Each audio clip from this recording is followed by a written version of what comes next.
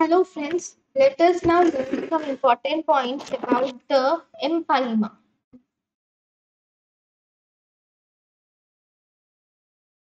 Okay, let us now learn some important points about empyema. What does empyema means? Here, wherever there is lung, so this is the lung and we have the pleural space, right? Okay, in the pleural space, if the pleural space is filled with pus, then we call it as emphysema. That is, if pus is present in the pleural space, then we can call it as empyema.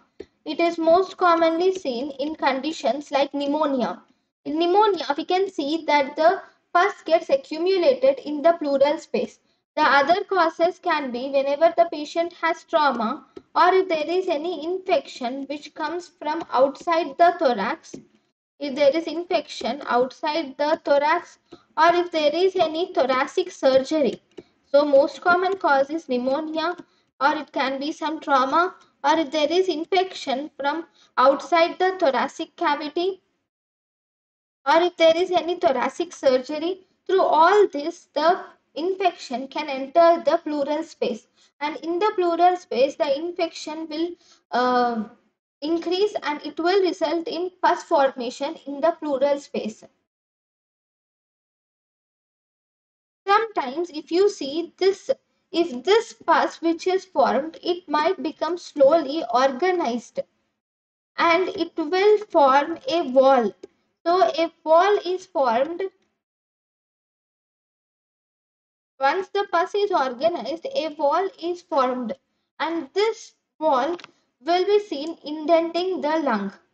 So if you see here, if this is the lung, so if there is this type, whenever the pus is formed in the wall like this, okay, there is thick wall is formed, it becomes organized and a wall is formed and this will indent the lung. It won't, it is not lying above the lung, but it is pushing the lung downwards. So it is indenting the lung like this. Okay, so here you will see that it is almost round or oval shaped, sorry, round, or it is almost round or oval in shape and it has a wall and it is a collection is noted.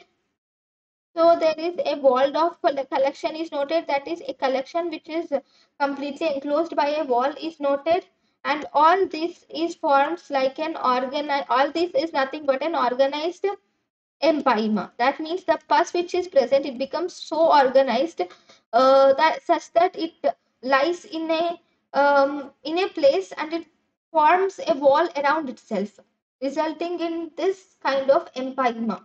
So if you see the picture here, you can see this encysted collection which is seen.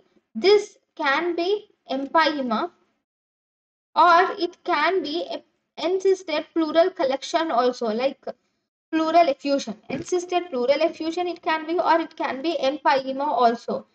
For this to know whether it is an empyema or encysted pleural effusion, you should go to the history.